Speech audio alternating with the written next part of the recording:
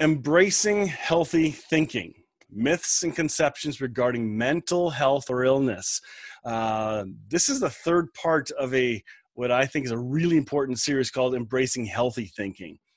I know that during this COVID time, thinking matters. We've been talking about it. People have been having a difficult time thinking straight, sorting through the voices and messages coming from media, from neighbors, from family. It's interesting. So I thought let's dig into this. Let's explore how to have a pattern of healthier thinking. And in order to do that, there are some myths we need to dispel. And I want to begin today. Today's talk is going to be about dispelling these myths and misconceptions. So I hope you'll appreciate this. I came across this great picture in light of all the stuff that's going on, even with the rioting going on in the States. The Friday morning Grounds and Grace group, we had a great conversation. We talked a bit about the violence, the prejudice, how do we approach this? And when I came across this picture, it seemed to really sum it up. You either see God in all or you don't see God at all. And I thought that's a powerful way to see it, because I believe the ultimate goal of Christian love is seeing Christ in all and loving everyone. That's the goal. Not to be right, not to be wrong. It's not about that, but loving everyone as Christ loves us. So we covered that for a number of weeks, a couple of weeks ago. So anyway, let's get into this introduction. We've got three things we're going to cover today. First, misconceptions regarding mental health, misconceptions regarding PST. I wrote it wrong. Post-traumatic stress syndrome or disorder. Oops. I'll correct that when we get to that slide. I know it's corrected later. Misconceptions from traditional church regarding mental health. Yes, these are really big misconceptions. So let's dig into mental health. And by the way, I need to say this clearly, because I know the last time I spoke on this topic, and this was a couple of years ago, there were individuals sitting right there in the church that were dealing with mental health issues, that have lifelong issues. There were people watching online later that authentically struggle with it, that are on medication, the point is this is not a cookie cutter message. I may misspeak, and I hope I don't. I really don't, because I'm learning each time I do this. I try and do better. This is not trying to give this is the answer. I'm trying to open the gateway for people to see and understand mental health better. And by removing some of these misconceptions or calling them out, we're saying you can't use that misconception as your grounds to believe what mental health is all about. It's deeper, it's wider than I ever thought. In fact, a couple months ago, I think it was just before Christmas, I was invited to an event in Kitchener. The fire department had this profound event sharing with firefighters and their families the real struggle behind mental health and PTSD in the workplace. And in fact, they kicked out the fire chief and some of the top officers and said, you guys go, we need to have freedom to be able to speak freely. Even though those individuals were respected, they wanted to give families and those that were going to share their story a safer place to be honest. And again, mental health, I am learning so much about it. This is not the exhaustive discussion on it, but I believe we are going to dispel some pretty important myths. So please bear with me and hear my heart in this. I may miss points. If you come across other really important myths that should be on the list, email me so I will add it to the next time I talk about this, because this won't be the last time, I promise. So back to misconceptions. Let's dig into this. The first one, it's a myth. Mental illnesses aren't real illnesses. I can't believe how many people think this is true.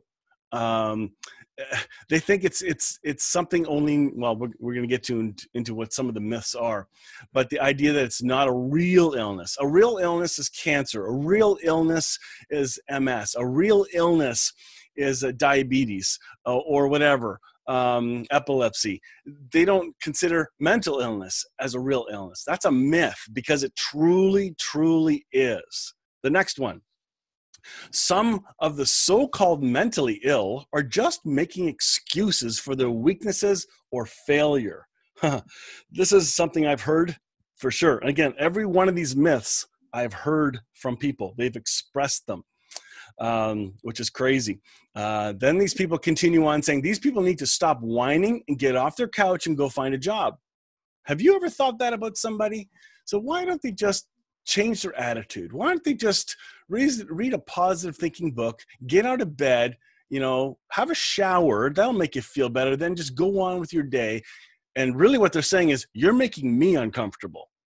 So be careful with a quick judgment of seeing those that are struggling with mental illness or depression or anything else that's connected to it as a weakness or failure, and that they're just making excuses. There's something real going on. So again, this is a big deal. Don't take it lightly, and I really hope this will help impact you in dispelling myths and helping stop the spread of bad information, fake news. Number 3, bad parenting causes mental illness. How many times have we said this or heard this? Oh my goodness, look at that kid. Yeah, but look at how the parents are treating their kid. So to say that mental illness is caused by bad parenting as a blanket statement is false. Does bad parenting contribute to mental illness and mental ill health? I believe it does, but you can't be going around as a non-professional and make a quick blanket statement like that. It's a harsh, unloving thing to do. So that's myth number 3.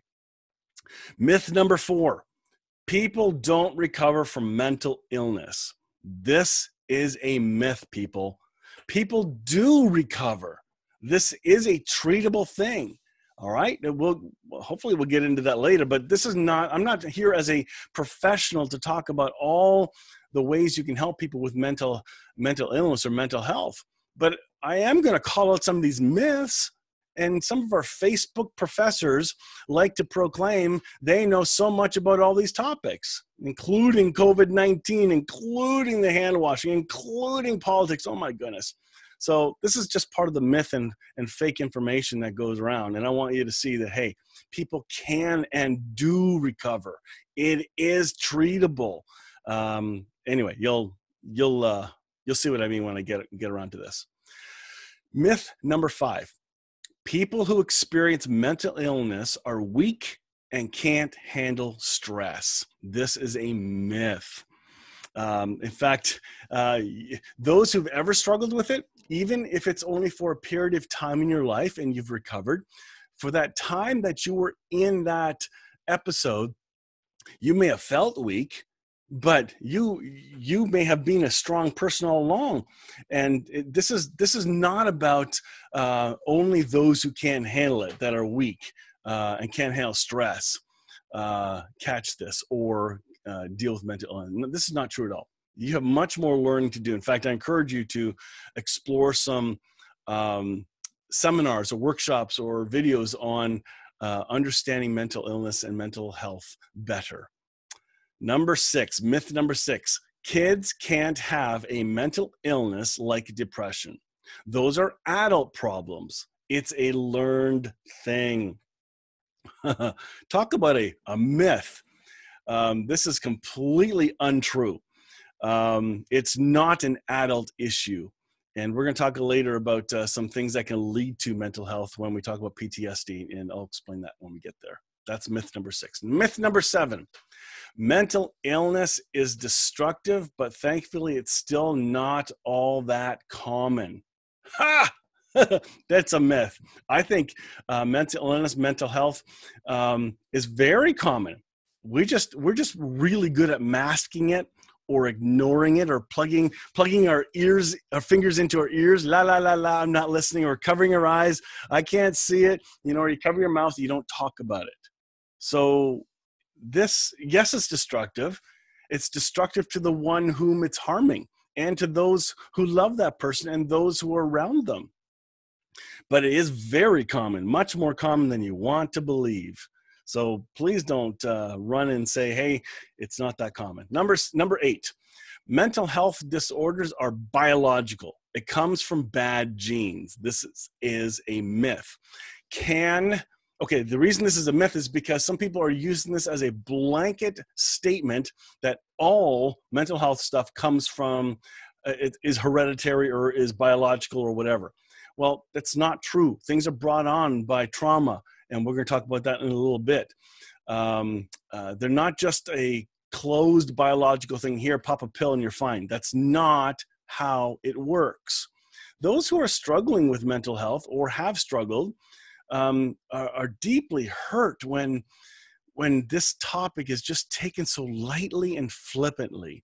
So that's why I want to express these myths and do it with gentleness and love, so that we learn how to talk to others about this, so that if we do encounter someone with issues or dealing with this illness, that we're loving and kind and don't say the dumbest things. It's like going to funerals and saying dumb things, you know. You mean well, but they're wrong things you can say. All right, myth number 9. People can recover from depression or anxiety disorders with drugs alone. This is a myth. Some people think, oh, we got to put them on drugs. And there are. Okay, here's the problem.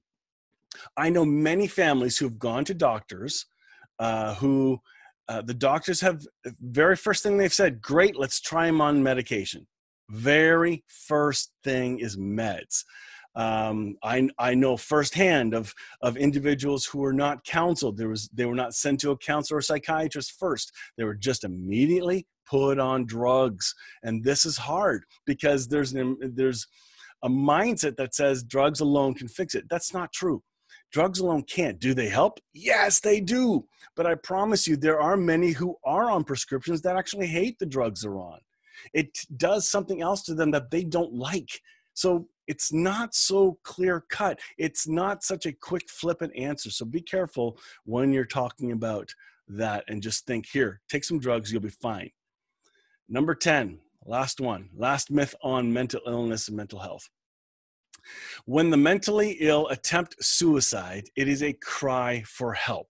This is a myth because you think there's an intentional screaming for help. That's not what's happening here. I believe it's much, much deeper. The darkness can be so dark that when they do try to attempt to take their lives, they don't realize what they're doing. It isn't about crying for help. It's more like trying to make the pain stop. They don't really want to die. I remember my own story where I've tried to take my own life as a late teenager, just in my 20s there. Like, I tell you, I wanted all the agony and weight to go away. It was not a cry for help. Hey, is anybody watching? Hello over there. Hey, I'm about to do this. No, not at all. So please, please, please don't treat those things as that's just a stunt. There is something much darker and deeper going on. And here's what I really believe. You got to hear this. I believe Jesus is there with them at that very moment of darkness. God's not absent from that darkness. And sometimes he hugs them into eternity. He does. So God's not absent from it. This is a heavy topic. Anyway, we're not here to talk about this as the primary theme. So let's move on to the next one. Here's a better way to view it. I believe this happened at that event I was at last November. I think that's where I got this quote from, and I wanted to share it with you because I think this is a very, very helpful quote to view mental illness. Because we usually think, oh, mental illness, somebody's sick, but here's something else that I want you to see. Instead of calling it mental illness, call it mental unawareness. They are unable to see. They may be unaware of a healthier lens. So just put that in your folder of definitions just to expand your understanding of this very, very heavy, heavy topic. let's go into PTSD, misconceptions. It stands for post-traumatic stress disorder, PTSD. So myth number one about PTSD, and again, I've learned a lot about this through my fire department chaplaincy. Years ago, when I was in Fort Erie, I became the chaplain for the Fort Erie Fire Department. And one of the first things they did, and by the way, this is right after 9/11. One of the first things they did is they brought all the regional mental health and health professionals and emergency services people together and began a training in PTSD. And so there were many levels of training. I made it through the first big level where I was able to be called into a group session to help do some debriefing, but we began learning some myths pretty quick. So this is not a new topic to me. I've been learning about this for 20 years. And so I'm only going to give you 4 myths today about PTSD that are really important to know. PTSD only happens to those who can handle tough situations. Again, this is a misconception. In fact, if I can leak a bit of information to you right now, because I'm not, the other 3 aren't coming to my mind at the moment, but PTSD is not about not being able to handle tough situations. PTSD can hit you. I'll use the fire department for an example.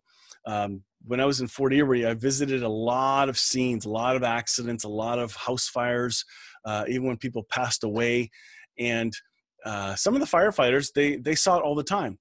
But for some reason, there could be just one event that can trigger it. And they're able to handle tough situations all the time. But what is it that triggered them that time? So it is not about not being able to handle tough situations. So that's why this is a myth. Myth number 2, PTSD isn't something you can overcome. There's a false impression that's given to frontline workers that once you have PTSD, you're broken for life. This is not true.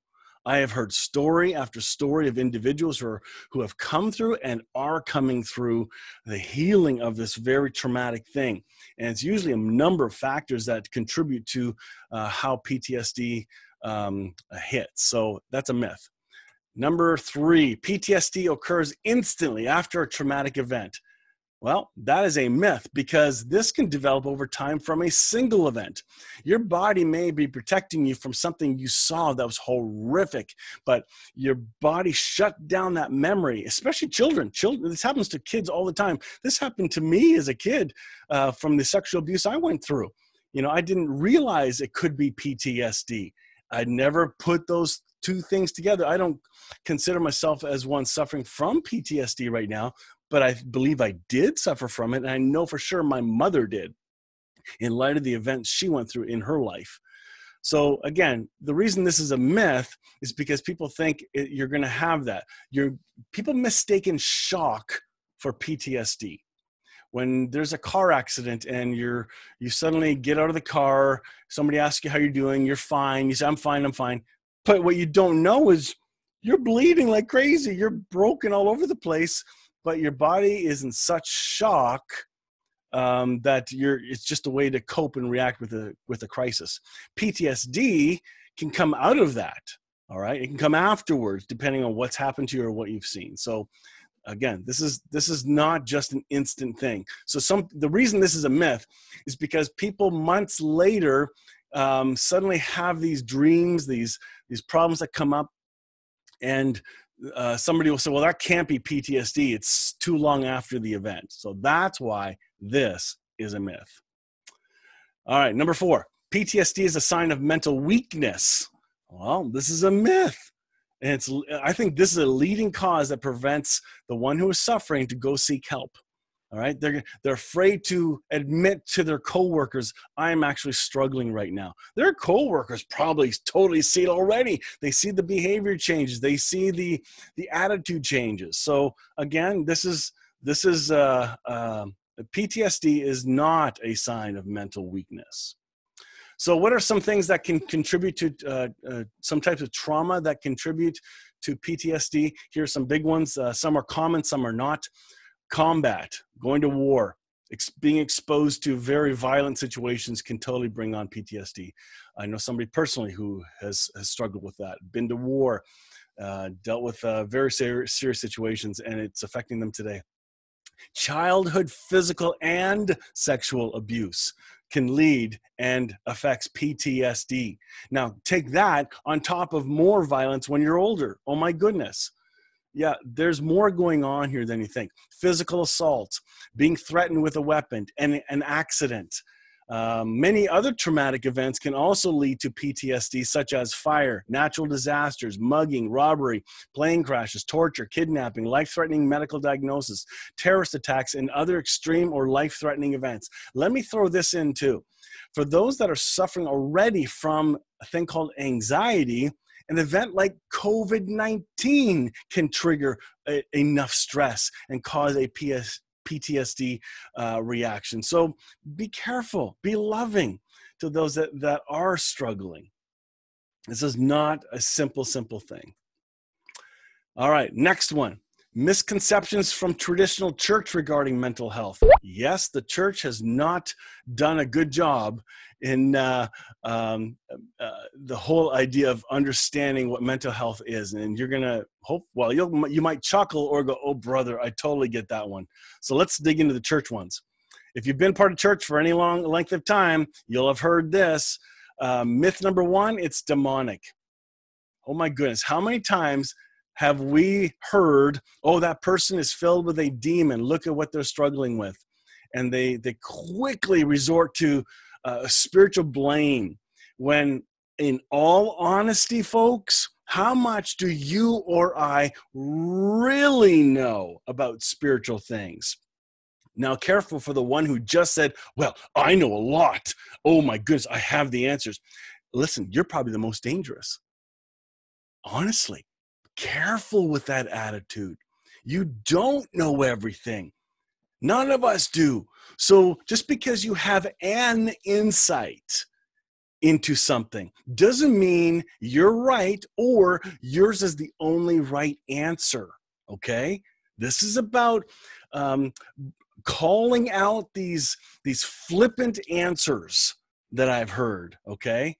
Now, listen, I know people who have claimed to have been possessed by a demon and they were released and freed. I've heard stories. I've heard people who have been part of casting them out.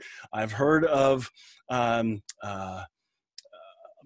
heard enough stories after 30 years of being in pastoral ministry, okay? So for me to say this, there's something about this. So please don't run to this demonic escape route and explain it away. I think it's extremely hurtful and very unhelpful. I don't even think this word should come into the discussion when we're having serious conversations with somebody about their state of mental health and wanting to get help. Leave this conversation out of it. It's unhelpful. That's my opinion. My opinion. Number two, myth number two. These are lines that are said. Somebody has said, well, then you're not trusting Jesus for your sufficiency. So this is a response from church folks, quite traditional ones. I don't hear it as much today because people are growing and maturing. So it's good. It's good news. But these are statements that have been said. And here's the problem with this myth. It's a focus on what you can't do right. It's all about guilt and shame. You aren't trusting Jesus for your sufficiency, which means you have to know what the word sufficiency means. Don't you know your identity? Don't you know about this Jesus? Well, then you can't be a real Christian if you don't believe this stuff. Like this rabbit trail of guilt and shame is painful. So when we talk about mental health, those that are struggling, you don't just say, oh, go see a counselor, or you need to see a pastor, or you should pray more. Oh my goodness. These are horrible and hurtful things that I've heard said. And unfortunately, I think I've even said them, which stinks because number one, I didn't know better. And number two, it was wrong. Number three, myth number three, you need more faith. After all, it's all in your head. Another similar hurtful jab at somebody in pain. How is this comment going to help that person who's struggling right now? Their thoughts are racing like crazy. You don't know if it's medical or biological. You have no clue, but you're going to throw this at them. It's all in your head. Guilt and shame, again, it's implying the one saying it is superior. So if you're saying this to someone else, you're now a judge. You have just judged horribly. And by saying it's all in your head, well, it just clearly shows you know nothing about mental health and mental illness issues. So it's better you just put a pipe in it and be quiet. Don't say anything. Because you're creating more harm than help. Myth number 4, you are healed, so walk in your healing. All right. I've heard this, and this is not just for mental health. This is also for those who are sick. And it's a flippant phrase, and it's telling people, well, here's a phrase you need to understand. Oh, you don't understand it? Well, then you need to understand, because I understand it. And since I understand it, I know more than you do. So this person's flipping it back onto the person who is feeling ill or dealing with the mental struggles. You aren't doing something right, so get with the program. This is a very trite thing to say. So please, this church world mentality of unlove, I'm not talking about the real church, the church of Christ, the one who loves Jesus and loves all the others and sees Christ in all, wouldn't say something like this. And if you did, go repent, go say sorry, and fix up your misquote. And may there be grace in that as well. Myth number 5, that mental health and illness is only for baby Christians, because mature believers don't struggle with mental health. Another horrible myth. Do you see the pattern of shame and guilt when we pretend to know what we're talking about? That's why I want to bring this up. And the reason I'm bringing it up is because if we're going to talk about embracing healthier thinking, you need to dispel some of the myths. Get rid of this stuff that's going on. I love this next picture. This is a great illustration that expresses a misunderstanding of anxiety, because there are many who suffer from huge anxiety issues, which sometimes falls under mental health, mental illness category. But when we hear those who don't get it, we think, well, you're just worrying all the time. We just flippantly say, you're just worry, worry, worry. Well, here's what anxiety actually feels like. It's like sweating a lot, second guessing yourself, muscle tension, trouble sleeping, chest pain, overthinking all the things. Increased heart rate, your mind and body refusing to cooperate no matter what you know is rational. These are the thoughts that go on into people's minds and hearts. This is a really big deal. So just consider how this needs to be expressed and shared. It looks like I might be offline, so hopefully it'll catch up. If it doesn't, I will wrap this up right now. Oh, looks like I'm back on. So anyway, this chart is a really nice, gentle way to compare and gives you more grace for the other people that are authentically struggling with anxiety. Ask questions, seek to understand, seek to be understood. So anyway, I think this is kind of cool. Enjoy. Next one. We're almost done here. What we believe matters. Hence, the misconceptions must be dealt with. That's why I spent so much time walking through all those misconceptions, because they have to be dealt with. What we say matters, hence becoming aware of our patterns. I'm going to take just a couple more minutes, 3 more minutes, and because this is taking longer than I wanted to, but that's okay. I was told, don't worry about that. Go on a little longer if you can. So I am, just a couple more minutes. So what we say matters. Take a look at this. Do you remember the story we tell children all the time? I thought Gail could do this one, where you take a toothpaste tube, ask the kid in front of you, hey, can you squeeze it out? Yep, put it in and squeeze it out. Now you tell the kid to put it all back in. Well, he can't. Once it's out, it's out. That's the same with our words. Our words matter. How we say things. And sometimes we say hurtful things. It's crazy. Your words have power. Use them wisely. And I see this happen with children all the time. I grew up with horrific yelling, taunting, name calling, shame screaming at me.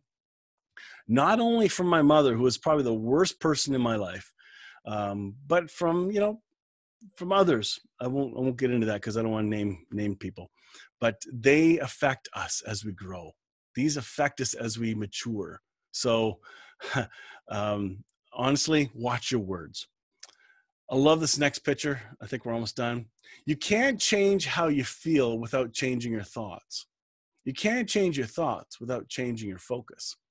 And that's kind of what I'm trying to do with this series. I'd like us to change our thoughts. I'd like us to change our focus. Because if we've been doing something the same way for so many years and things aren't changing, well, then we got to change some things. And what can we change? We begin with our thoughts. The thief comes only to steal, kill, and destroy. But I came that they may have life and have it abundantly. I think this is for everyone. God wants us to live an abundant life. Live life in all of its fullness, it says in the NLT. Life better than you ever dreamed of in the Message. Life in its most complete form. And I love this the best in Passionate Translation. It says, more than you expect, life in its fullness until you overflow. Abundant. This is the goal. This is the hope. So next week when we come back, I want to take a look at 6 patterns of thinking that hinder a healthy mind. And then a week after that, we're going to take a look at 3 powerful actions that will empower and enhance a healthy thinking pattern. So that is what today's message is for. I hope you enjoyed that. I hope you're encouraged by what you heard, and share this video with others. Was today's message helpful? Please comment and let me know. Yes, there's comments ahead of time. Hey, we're here. It's all fun. But I don't get a lot of feedback afterwards, per se, on how it came across. So it'd be interesting to hear what